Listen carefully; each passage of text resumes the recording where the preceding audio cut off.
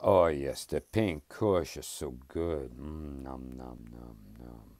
So, the coffee can. We carry on. I put the aluminum inside the coffee can. There's different aluminum. Same aluminum, but it's closed loop aluminum. Right? Alright? I put a little piece of tape. I cut it down so it just fit inside the can. I put the lid on. Hmm? Okay, okay. So now I improve the design again. Haha, boy. I improve the design again. This design be great antenna. Great transmitter antenna.